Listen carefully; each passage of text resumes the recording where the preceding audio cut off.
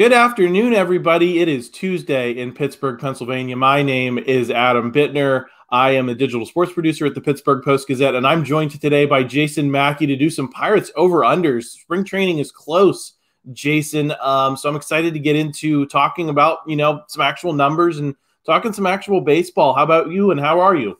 Man, I'm doing well. Thank you for having me, Adam. I'm looking outside at snow, and there's nothing I'd rather be talking about than baseball. I don't care if they're over-unders or predictions or anything like that. I know you and I go back and forth on the prediction stuff, and I feel like a grumpy old man yelling at clouds with this stuff. I see value in it. I get it. But I also have a little bit of a philosophical issue with it. But we'll get into that. I'm doing well.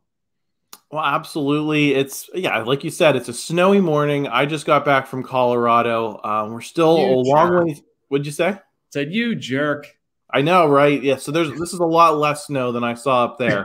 But I'm excited to get into it. I feel like it's the perfect fodder for this time of year. So, Jason, I'll just start off by saying that the reason we're having this conversation is I did a post this morning on postgazette.com. You can check the link out down in the description, called the Pirates 2023 Zips projections. If you're not familiar, Dave Szymborski from Fangraphs every year puts out his just statistical modeling projections of what's going to happen for the local baseball team and every baseball team.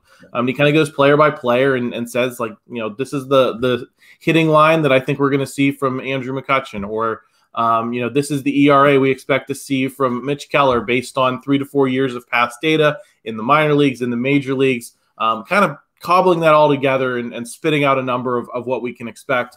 And so that's kind of the inspiration here. It's the fodder. His big opinion at the start of the piece, and I'll link to it again down in the description, is that the Pirates free agent spending isn't going to amount to much. He's much more excited about some of the Pirates young players and think they're going to have a much bigger impact on any improvement we may see from this team that lost 100 games last year. What is your general assessment of that, logic that this team's more so going to go as far as the young players are going to carry it? Well, I agree with that when phrased that way. I mean, ultimately, like, the Pirates are going to get better, good, sustainably better and good when their young players come through. Now, I disagree with Szymborski in saying that the veteran players that they've added will be worth very little. I think that some of the veteran guys they brought in are actually going to be quite helpful, specifically at first base. I don't think, G-Man Choi and Carlos Santana are going to morph into the second coming of Freddie Freeman or something like that. But they stunk at first base last year. Like, at minimum, they're going to be competent and be able to drive in some runs from that position. Behind the plate, like, I know people like to bag on Austin Hedges' offense, and that's fine. I'm not in the camp that I really care what a catcher does offensively. And if you're looking at him to save your offense, you're already screwed.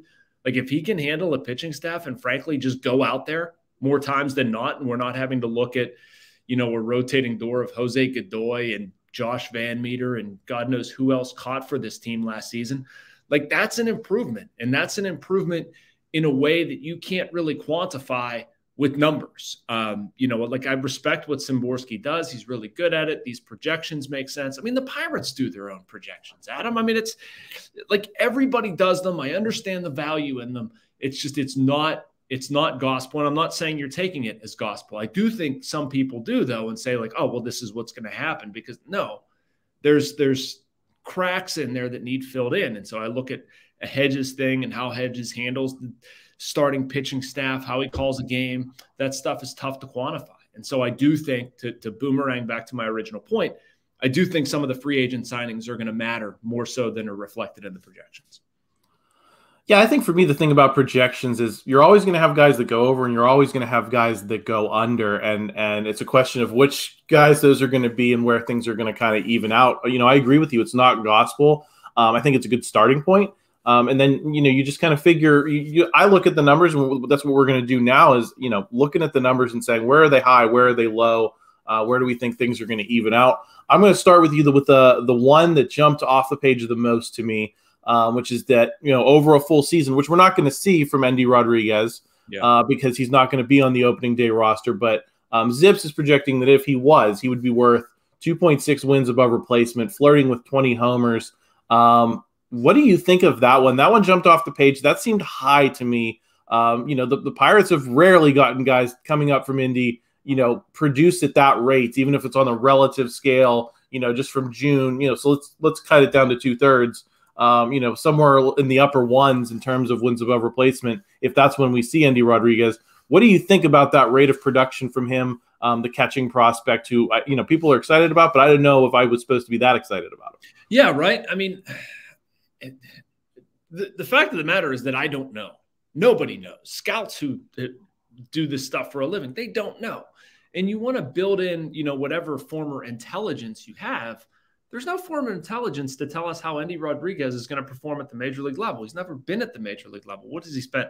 6 or 12 games, one or the other at AAA.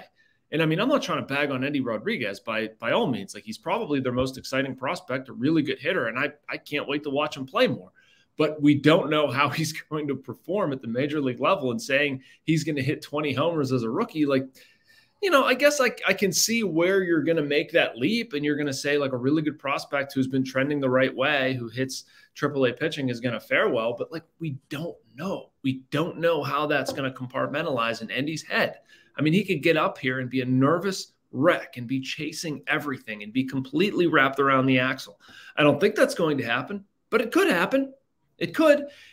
So anyway, where I come down with it is, I mean, I think that's a possible outcome. I think that would be a really good possible outcome for the Pirates, but I just don't look at that as anything more than that's what one person thinks, or that's maybe this is an optimistic hope. I know Szymborski is not, generally not terribly favorable toward the Pirates, and that's fine. I understand that's not a criticism. It's just, that's what people probably want to read and want to believe. Yeah, Jason, I think that's the piece of the pie that's missing, is the high minors, and I think it's hard to project any kind of prospect, but I think it's especially hard to project a prospect, without that high minors component of what he did at that level. So I think that's the thing that's missing on Andy Rodriguez. I kind of look at, I kind of look at 2.6 wins as a high bar for him to reach, or at least producing at that rate. So I would say, over a full season, he would go under on that one. Next thing I wanted to ask you about, go ahead. Real quick, 6 games, 23 plate appearances is what Andy has done at AAA. Like, I don't know, man. That's a large leap trying to predict what somebody did from AA to the majors. And that's what you're saying, that last piece of the pie. So anyway. Yeah, and I will say that I know, I'll say that it is also true that the Pirates, it's questionable how much they view, Indianapolis as for development compared to Altoona, and maybe that's something that my expectations are missing as a growing to be older school kind of baseball fan. But still, I think you'd like to see a little bit more at AAA. Speaking of AAA, there's a lot of young pitchers who Zips is actually pretty excited for with regard to the Pirates. Mike Burrows, I think, is the biggest name. But also Johan Oviedo, Luis Ortiz, Quinn Priester. It projects all of them in the majors at around 4.3 ERAs. That doesn't sound phenomenal, but given some of the stuff the Pirates have run out there for starts the last handful of years, you're starting to see some real pitching depth. And I think that's I guess this isn't so much an over-under question, Jason, as much as it's, do you think that that's a reflection of the depth that the Pirates have begun to build in the starting pitching area, and that maybe these days of, if you have to dip outside that rotation into guys 6, 7, 8 in the organization, that you're going to see the Pirates just have a greater depth of players to draw from in the year ahead? Yeah, I hope so, and I think so. I really like Quinn Priester and Mike Burrows. I've said this on this same podcast with you a lot. Like, those kids are going to be good, man. They've got stuff. They've got makeup. They have brains. They know what they're doing. I don't know if they're going to be good immediately. Like, everybody requires some adjustment time. Burrows required adjustment to AAA. Priester has required some development or adjustment to AA. But, I'm going to bet on those kids figuring it out based on talent and head on their shoulders and work ethic and all that stuff. So, yeah, I mean, the bigger question with the Pirates is their pitching staff deeper? Yes, I think it is. And I think that what you're doing with Hill and Velasquez, and I know some people don't like it, but what you're doing is pushing people down into other roles that they should be occupying. You know, if you believe that like Mitch and Rowanzi can be atop your rotation, which for the Pirates, they probably can, you know, and they're probably 3s and 4s on other teams, but for the Pirates, they're 1s and 2s. You know, can Hill and Velasquez fill in there somewhere? Probably. And on the fringe, you're looking at like Brubaker, Oviedo, bringing up young guys, not asking a ton out of them. If you're going to dip into some of that depth, yes, it looks a lot different when you're, I don't know, when you're going to the 6th and 7th inning, 5th, 6th, 7th inning, something like that, and you're going to lean on a Chase DeYoung, who, again, was objectively good last year, like is not a bum pitcher and has done some things, and you lean on him in the early innings versus you have somebody who probably has no business being in the major leagues. And I'm not going to name names, but we've seen plenty of them over the past handful of years. So, yes, they're building that depth out. Are they done? No, absolutely not. Do they need to bring more young kids along? Yes, they do. There are more young kids coming. I hope to see Kyle Nicholas, Carmen Majinski. There's going to be other young guys coming up. Jared Jones is one who maybe not this year, but next year. So they're getting young arms. If they trade Reynolds, I would hope that they prioritize another arm there. I believe they will. And this, I say it a lot, needs to be a cycle. You need to keep bringing up arms, keep getting arms. Can never have enough. Let me ask the over-under question this way, Jason. Of that group of 4, Priester, Ortiz, Oviedo, and Burrows, do any of them get 10 starts, given that there are, you know, a lot of guys in this rotation already that kind of seem to be ahead of them in line? Yeah, that's an interesting one. I would say Oviedo gets 10. And maybe Ortiz. I don't see Burrows or Priester getting 10 starts. You know, Priester started twice in AAA. If he made 12 more there, I wouldn't have an issue with it. I'm not ready to rush him like whenever the time is right. Burrows was kind of a mixed bag last year. I want to say he made like 11, 12, something like that. First 4 were kind of crappy, and the last 7 or 8 were good. You know, if he shows me something, I'd maybe jump him up here early, but like you signed Velasquez, you signed Hill, let him pitch. You know, I'm not going to take the ball from Mitch. I'm not going to take the ball from Rowe. I'm not going to take the ball from Brubaker. Like those guys should pitch on turn. If they went to a 6-man rotation and brought in Oviedo early, I'd be fine with it. I think with Ortiz, the challenge he's going to face is going to be a lot like what we saw with Contreras this season. The Pirates as an organization are uber cautious with guys with, you know, young arms, not a lot of miles on the tires. They throw hard. They've got hard breaking stuff. Like the Pirates are probably going to pump the brakes on Ortiz and say, we need to build in a development window and shut him down and all this stuff. And people are going to freak out. But like we've seen enough of this. So I don't know if I see him getting 10 starts. I have something in my eye. Sorry. But no, Oviedo is grown up, deserves a starting spot. I talked to Oscar Marine 2 weeks ago, and he told me that he remains a starter. So if he's a starter, he has nothing left to gain in the minors, in my opinion. I see him getting double-digit starts and, you know, maybe Ortiz. Okay, we're going to get into some of the bigger names now, Jason. The big one for me was Bryan Hayes. He's going into year 4. Zips does not love his bat still. It's projecting him for a sub-700 OPS. Obviously, his glove is still great. Obviously, that's what makes him productive. I think that's what justifies his contract. But I think a lot of Pirates fans would like to see just a little bit more from the bat. I don't think anyone's expecting him to be a 30 home run hitter or you know, that kind of player, but I think people would like to see something over a 700 OPS. So I'm going to ask the over-under this way. Over-under 700 OPS. Over. I'm going to take the over. And this is where the Zip stuff breaks down with me, and I'm glad you brought up Hayes. I understand the criticisms based on what he's done offensively the past couple of years. Like, it hasn't been good. I'm not defending it. I'm not even defending how frequently he's gotten hurt. It's been too much. They need to find a way. He needs to find a way to just be less injured. Some of it's not his fault either, of course. But like that's the factor at play here. Like, he is healthy now. They believe he's healthy. He needs to stay healthy. I think his production looks a lot different if he is healthy. And there's no mechanism built into any sort of projection that's going to tell me if Bryan Hayes is going to be healthy or if he's not going to be healthy. So if he stays healthy for the entirety of 2023, I do believe there's more in there, and he will be well over a 700 OPS. Now, if he injures his wrist in the second game of the season and then has a back issue and then has a knee issue and then has God knows what issue, like that's probably going to be negatively affected. And I think the Pirates and their fans and everybody else is going to grow tired of him being banged up too much. That's just the reality of it. Like, I think he's a very good player, but I think he needs either, I don't want to make the Bo Bennett comparison to hockey, but like, need to wrap him in bubble wrap or something and just keep him on the field. I want to see what that looks like.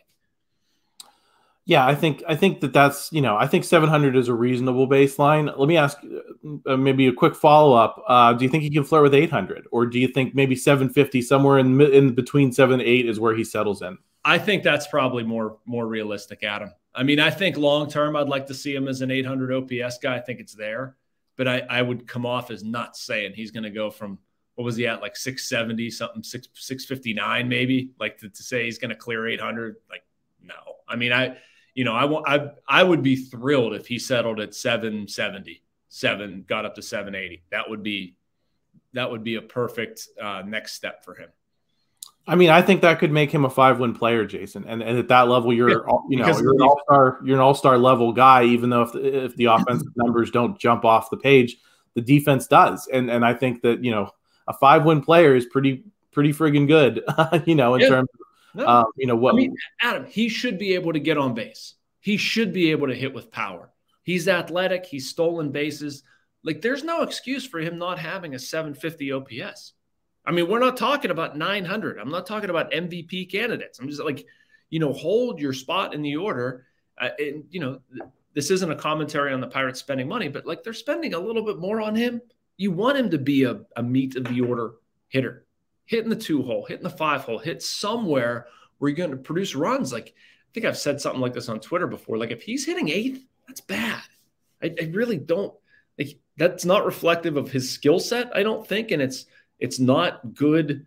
What is it? Cost benefit, or, the Pirates aren't getting what they're paying for at that point. I don't care how good the defense is. They need more offense. Well, I'll actually be the sunny optimist and say that I think they are getting what they're paying for from his glove alone. Just given what it does on the WAR scale. But, I think to make the contract valuable and pay off in a big way, and get the kind of that excess value, you need him to start to hit. Another one of his big name teammates, Jason, that I wanted to hit on was Oneil Cruz. Zips is kind of like, they think he's going to be a pretty good player. I think that it was 2.7 wins, was the top line number. But when you go down under the hood, they're projecting 22 homers, which seemed low to me. So I guess I'll do the first half of over under 22 for you. I'm going to go over on that, but I just wanted to see what you thought. Yeah, I'm going over too. I think if you tell me Oneil Cruz is going to play 150 games, I'm looking at a 30 homer season. Like, that dude like accidentally hits home runs. I'm not saying like the batting average is going to be sparkling. He might make 92 errors, but yeah, I would take an over on the 22 homers for sure. Yeah, 30 was kind of the number that I had in mind as well. Yeah. Just high 20s at least. Yeah, right. I think he could struggle and hit 25. Right. I think that is, I think it's a bigger question whether he hits the 2.7 than whether he hits like 25 homers, just because I think his power just it leaps off the bat. And I think that we saw the holes in the other parts of his game show at different points last season. The question is, can he put those things behind him? So I'm more suspect of the 2.7 wins than I am of the 22 homers or going over that number. I don't know where you land on that. Yeah, I mean, I go back and forth, and this is another thing that's really hard to predict, because I think the wins is probably predicated on like what he does defensively and what he does consistently. Can he hit left-handers? Can he hit off-speed stuff? How much do they stay out of the zone, and does he chase? It's been stuff that he worked on, and he looked really good over the final month or so of the season, but is that going to stick for all of 2023? I'd like to think it would. I mean, he's worked really hard on his defense. Does that automatically mean it's going to improve? Not necessarily. I'm going to go over the 2.7 because I think there's a ton there with Oneil, and I really like the makeup. But I don't feel like I do think there's a possibility that it lands below that based on some of the volatility that we've seen from him too. Yeah, I'm going to go push on the 2.7. I think that'd be, a really good number for him to do, at this stage of his development. Do I think he can be a better player than that long term? yes, I think he can be a 4 or 5 win player. I think he has that potential. But I think 2.7 this year would be, his first full big league season. If he can hit 2.7 and get to, 30 home runs, I think if you're a Pirates fan, you got to be thrilled with that. So I'm going to go push on that one. Jason, the next person I want to get into is Mitch Keller. I think that he is probably the best example for me of where the stats may miss something. Because obviously the pitcher he was at the beginning, the first half of last season versus the second half when he really started throwing that sinker well and making it work. He was pitching to a mid-3s ERA, sometimes lower over certain spans. Zips has him pitching to a 4.37. And that's where I think that makes sense to me if you're looking at the overall numbers, but I think it's not taking into account the trajectory that we saw with Mitch Keller. So I'm going to pose the question this way: over under 4 ERA, and then I have some follow-ups. Yep. I'm going under a 4 ERA for Mitch. Well, let's go follow-ups. I agree with everything you just said. It requires nuance. It requires watching what he's done and realizing how much the sinker meant to him. But yes, short answer, I'm going under 4. Okay, well, if he doesn't go under 4, is that a disappointment? Yes, I think so. I would. I mean, if it's 4.01, I would be okay with that. But, let's say Mitch really struggles and, winds up with a 4.70 ERA or something. I would say that's a disappointment. Sure. I think he showed flashes last year of being the type of pitcher he was projected to be and was largely the pitcher he was projected to be outside of the gaudy strikeout totals. And, we know why. He's throwing a sinker more for contact and working on pitch efficiency. That's great. But yeah, if that backslides, nearly, that would be, trying to think of his stats. I mean, that's basically a whole run and then more when you factor in May 30 and the rest of the season whenever he was throwing that sinker. The last 22 starts, I think was 3.22 ERA. It was really good. So yeah, if he goes 4.70 over the whole season, that's too high. And frankly, Adam, I don't think that's going to happen. I just don't. I don't see Mitch suddenly losing handle on what was a really good season for him. Yeah, I mean, I'm curious to see how the league adjusts. There's obviously been a lot of film study, and I wrote at one point last season that the other pitches, just the pitch values on them on Fangraphs are not great. If people start to figure out that sinker, if he doesn't have a way to counterpunch, I can see things. I don't see him completely losing himself and having a 6 ERA like we've seen from him at times in his big league career. But I think in terms of taking that next step, I'm not as sold that that's necessarily a given. I think there's reason to be hopeful, but I think those first 10 starts are going to tell us a lot about the pitcher he's going to be over the season. But I guess I'm going to go another push on the 4. I think he'll go under the 4.37 that Zips is projecting, but I'm going to go a push on the 4 and leaving room for him to prove that he really can be the consistent pitcher a lot of Pirates fans want him to be. Jason, we talked a little bit about the free agents at the top of the show. I want to get back into it now. Basically, Zips only sees Carlos Santana of that group going over 1 win. They have him at 1.4, which would be a little bit of underachievement based on what they're paying for him. But then you have Rich Hill, Austin Hedges, Andrew McCutchen, Vince Velasquez among the big names, all at a win or lower. Rich Hill's projection, I think, is actually pretty rough. They have him at a 4.97 ERA. He was much better than that last season. Of that group of 4 guys, let's exclude Santana for a minute. Yep. How many of them do you think are going to go over 1 win? So what do I have? 5? I have Hedges, McCutchen. Let me just count them. Yeah. It's hard. 3? Is that overly optimistic? I don't agree with the Hill projection. I don't agree with the 4.97 ERA. I think it'll be lower. I'm not sure how we go from how he performed. If we're using previous intel built into this, how did we determine that the age 42 to 43 curve is when it happens? Is there historical data to show that left-handed pitchers who are curveball based, that's when they really hit the cliff, 42 into 43, so his ERA is going to drop more than a full run?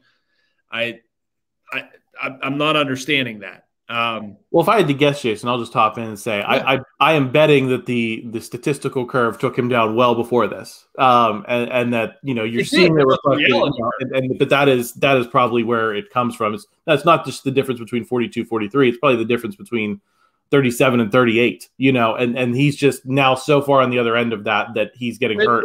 Again, that's the philosophical thing. Like, we've determined that now is when he's going to start pitching like crap, right? Like, why didn't he pitch like crap last year? He was already past the statistical curve. Right. He was already old, but we've determined magically that this is going to be the time. And it might be. I mean, you're running out of time. Like, it's going to be between 42 and 43. It's not going to be between 47 and 48. So obviously your bet looks better. I don't know. I don't know how we magically know that it's going to be this year. Why can't it be next year? And maybe it is. Maybe it is this year. Or maybe it's when he gets traded to another team in June, he falls apart for the Rays. I don't know. I struggle with this, though. Like, over one win. I don't want to sound like I'm bagging on McCutchen because, I'm saying he's not a one-win player. I don't know if he's going to have an opportunity to exceed one win. So I don't know if I see that. I see Santana becoming a productive player, and I think that's going to diminish opportunities for Choi. And that, Kutch as well. I don't know if I see Choi becoming more of a regular than Santana. And so I see Santana exceeding that. I don't see Choi exceeding that. I'm trying to think through. I do think Hill, and I'm not sure how to feel about Rich Hill because I know it's only going to be a partial season, right? I do think Hedges could be worth more than one win. And I know that's probably the most extreme take there is. People think he's going to be terrible offensively. I think there's going to be more value there. So I don't know. When you're asking me to pick, how many do I think are going to exceed one?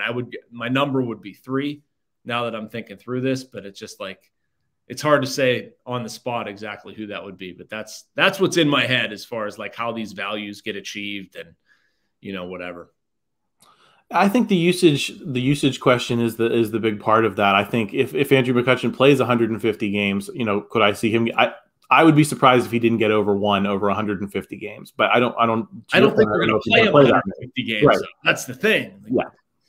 So I think that makes it complicated for me. And I think you make a great point as well. We don't know how many innings Vince Velasquez is going to get. We don't know how many innings Rich Hill is going to get. If they both get to 100, I think they both have a chance to go over that. If they get less than that, I think it's going to be tough. So, and Adam, are these projections just for their time with the Pirates, or are we saying all of their 2023 season? Because with Choi, they're projecting that they're going to be on the team. Yes, they're playing for they're going to do that for the team that they're on over a year. Now they might get traded, but that's the baseline. The team that they're on. Okay, because Choi, they're gonna run him hard early on and try to trade him. They're going to play him and then try to trade him, but I don't know what his next opportunity is going to look like. I don't know if that's going to, run his elbow into the ground that's just what I struggle with. And then I don't know. Yeah, no. I just think it's an interesting question because, the Pirates have spent a lot of money this season. And the question, I have is how much are you going to get for that? And I think one win makes it kind of a good baseline. So I'm going to go 1 for now out of those 4, not counting Choi because I guess I put him in the trade bucket. I'm going to say it's going to be Rich Hill. What'd you say? You're creating outs now? He was the trade bucket, not the free agent? This is ridiculous. Well, I think 3 is a good number. If we're counting Choi, I think it's reasonable. I'm just going to go with – I think it's going to be Rich Hill. I think he's going to get the opportunity to do it with a strong start because the goal is to trade him as well, right? So I'm going to say Rich Hill goes over. But not that these other guys are completely useless. I think it's just a matter of opportunity, like you said. So we'll find out. Jason, before I get to the big question I have at the end here, one thing that did kind of stand out to me in the data is that there's a big group of young guys. Let me pull up my list here. Travis Swaggerty, G1 Bay, Cal Mitchell, Kenan Smith and Jigba, Rodolfo Castro, Jack Sawinski, and then obviously former number 1 overall pick, Henry Davis. Of that group, Zips does not have a single one of them going over 1.3 wins. I think Castro's the big one that stood out to me. I think they think he's going to be pretty bad. I mean, they have a sub 230 batting average, a sub 300 on base percentage. What do you think of that group as a whole? do you think multiple of them have a chance to get over 2 wins? I'm going to set that as the over-under. And, you know, if you do think it's multiple, who are those guys? Okay. I don't know if I see multiple over 2 wins, Adam. I think I see the only possible 2-win player there is Suwinski. And even that, I question how close he's going to get because of the opportunity available. I think I see the outfield playing out as like Reynolds is going to be there every day, at least until the trade deadline. That's my belief. I think they're going to want to play McCutchen a decent amount. I think at this point they're going to want to play Connor Joe a decent amount, whether people agree or disagree with that. So what opportunity that leaves, like maybe Jack nudges his way there. I think there's, you know, he's probably the furthest along and can help them the most. So yeah, possible 2-win guys. I'd put Suwinski. I understand where Zips is coming from with the Castro stuff. And I don't necessarily believe he's going to be anything great either. I think it's a distinct possibility that Ji-Hwan Bae could be a more productive second baseman or even Tucupita Marcano. I think it's far from assumed that Castro is going to be your everyday second baseman. You know, there's something, this was a conversation with Derek Shelton the other day in his office about he and Oneil Cruz, Castro and Oneil Cruz, and how well they get along, and that's great. But I don't know if Castro can like be consistent enough. We've seen strikeouts, we've seen sort of stupid stuff, not just with the cell phone, but not running balls out and just being kind of out to lunch. Generally, like Oneil Cruz has the talent to make up for some of that stuff. I'm not sure Rodolfo Castro does, and I don't think there's going to be a ton of patience for that because of, I don't know, Bae.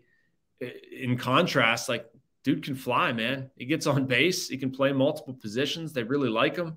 He might have more value to them. I don't know if that translates to over 2 wins. I don't think it does for right now. I think that's a crazy thing to say. Like a guy went from having 10 MLB games to exceeding 2 wins. So anyway, I guess that's a long way of saying I see maybe one from that group, and it would be Suwinski. Yeah, I think that's fair. I think that's maybe a little frustrating for Pirates fans to hear because, you know, at this stage of the rebuild, I think you'd like to see more of those guys. Sure. Having found consistent roles to the point that you can, you know, get to that level of production if you're playing well. So, you know, I think that's a definite source of frustration, but, you know, I understand it. Jason, I'm going to wrap up on this. It's not Zips. It is Las Vegas. We've talked a lot about how many games we think the Pirates are going to win this season. Vegas has set the number at 67.5. That would be a 5-win improvement if you get to 67, but you'd still go under. Yeah. A 6-win improvement if you go over. I know what your answer is going to be, so I'm going to set you up and let you go. All right. I'm over.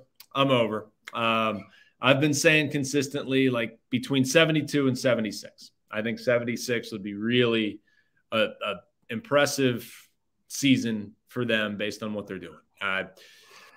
I'll say 73 or 74 if I'm going to predict the win total. I don't know if it really matters going 72, 75, 76, whatever. But I would feel comfortable taking the over if it's 67 and change. What about you? I'm going to go over the 67.5, but I'm not going to get to where you are in terms of the 73, 74. I think if they go under, it's going to be slight. I think it's going to be 68, 69, 70, 71, somewhere in that neighborhood. Yeah. You know, and I think it goes back to the free agents and, you know, how much they spent and how there's so much uncertainty with a lot of these guys we just finished up talking about. You know, you're really putting a lot on, you know, your star players to get that level of improvement because you're talking about going from what, 62 to maybe 73, 74. I don't know if I see 12 wins above replacement, you know, coming from those free agents who we think may not get the opportunity. Yeah. Those younger players that we expect to filter in that Zips isn't very high on. So that's why I think you're going to go somewhere in the middle of that. You're going to go over that Vegas win total. I think, you know, you and I probably know more about this team than Vegas is probably paying attention to them at this point. But I also don't think that their number is that far off. Yeah, it's fair. I won't argue with that. I certainly understand what you're saying. You know, Vegas looks like it does for a reason. So it's tough to argue. I will say from being around the Pirates and knowing their intent at least a little bit, I don't think it would go over very well if they hit the under. Like if this Pirates team wins 66 games, I think there's going to be a lot of unhappy people at PNC Park, especially if they only win 62, 63, 64. Like they believe they're putting together a better team than that. We'll see if they're right or not. I just think that it would not go over well if they hit the under. Well, and I think part of my question, Jason, is what's going to happen in the second half? Is Reynolds going to be traded? Is Rich Hill going to be traded? Is, are you going to see these guys that we talk about as interesting now be off the team for the last 2 months? And is this a matter of where they maybe play like a 73, 74 win team through that first half, but because they're out of it, they trade guys and they kind of go on those nosedives we saw in like 2011, 2012, and they just can't quite get there. I think that's where a lot of the losses are going to come. And I think that's part of the reason, too, that I would say making that 12, 13 win improvement, which would be huge, on a historic level. I think that also makes that a little less likely. Yeah, no, I don't disagree with you. I think it's going to be a challenge, excuse me, after the trade deadline, because I do think Reynolds will be out. I know Rich Hill will be out, and probably a couple, Velasquez is probably a push in that department. I don't think you see Choi and Santana remain with the team the entire year. I think one goes. I would put my money on Choi based on his contract status and, frankly, like language barriers and mentoring young Dominican players. Like I just think it's a better fit with Santana. Yeah, and it's then incumbent on how quickly some of these young guys grow up, right? Like, does Henry come up and contribute? Does Endy come up and contribute? Malcolm Nunez, Mike Burrows, Quinn Priester, even Jared Triolo, Colin Selby, Leover Peguero. Like, we don't know. I mean, you'd like to think that they come up and do something, but we don't know. Yeah, so I think that's an interesting point to end the discussion on, Jason. I'm sure we're going to talk a little. I don't know. It's possible the next time I'll talk to you, you'll be down in Florida, right? Yeah, I mean, I leave the day after the Super Bowl, so let's hope. Not that I don't like seeing you, Adam, but I wouldn't mind a semi-quiet roll into spring training here. Yeah, that'd be nice. Get a little bit of a break before you head down. Well, Jason, thanks so much for joining us. Again, I'm going to leave the link to the Zips projections article down in the description. Just a couple of reminders before we let you go. If this is your first time, if you've made it to the 38-minute mark, listening to me and Jason talk about stats, please pop a like on this video. Help us out with the YouTube algorithm. Please subscribe to the channel so you don't miss any videos. We're going to have a lot more Steelers talk this week with Christopher Carter on the North Shore Drive. Noah Hiles, Abby Schnabel will be doing the college show on Thursday, so you're going to want to check all of that out. So make sure you're subscribed. And also, of course, further down in the description, I'm going to leave the link to our subscription deal, $6 for 6 months of access. That's going to get you up to opening day. It's going to get you past opening day with Jason's coverage. So make sure you're signed up for that as well. Otherwise, we'll talk to you guys on Wednesday. Like I said, it'll be Christopher Carter on the North Shore Drive. Don't know what he'll be talking about specifically. Don't know who his guest's going to be, but I can promise you, if you're looking for Steelers talk, you're not going to find any place better in town. So check that out. Jason, thanks for joining me. And I'll talk to you again soon. Thank you for checking out this content from Post-Gazette Sports. If you liked the video, please like it and subscribe to our YouTube channel. If you enjoyed it on Apple Podcasts, please rate us 5 stars on Apple Podcasts. For 6 months of digital access to post-gazette.com for just $6, click the link down in the description.